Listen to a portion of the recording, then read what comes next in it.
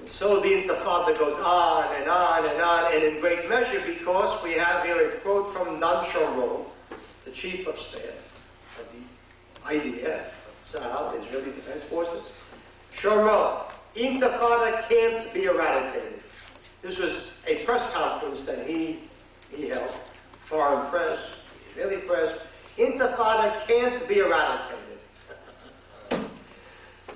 How much was that worth to the Arabs? Can you put a number on how much that was worth the Arabs here?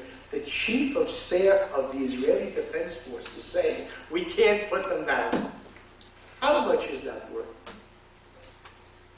If you really believe that, then shut up. Don't say it. Better still resign and let someone else who thinks he can put it down take over. We can't put down the intifada. Let me be the chief of staff for 2 days.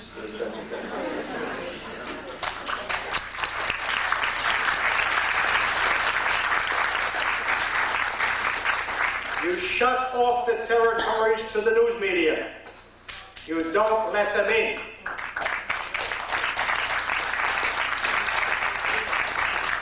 What do we owe Peter Jennings, the Chicago Tribune? What do we owe them?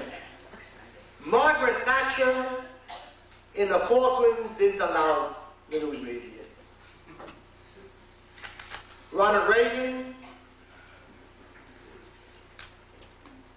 in Grenada did not allow news media. Gorbachev, that paragon of democracy. In Lithuania, there's no news media. Only we.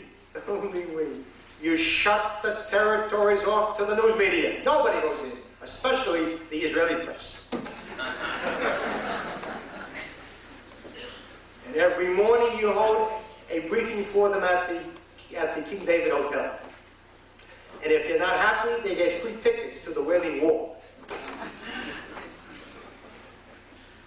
And then you tell the soldiers, Chevra b'pkudah, orders. Yeah, 48 hours, I don't want, whatever you want to do, I don't want to see an intifada at the end of 48 hours. You think that there's going to be an intifada? There will be deathly silence. Because in the Middle East, that's what they understand, strength and only strength. And we sit here saying, well, if they're wrong, we'll sit down with them over coffee and cake and work things out. Gaza is not Peoria. In Peoria, you can pretty much work on anything you want over coffee and cake. In the Middle East, they understand only strength. And if you're strong, they may hate you, but they're afraid of you. And if you're weak, you're dead. And that is the Arab mind. It is a different world, a different culture, different mindset, different concepts.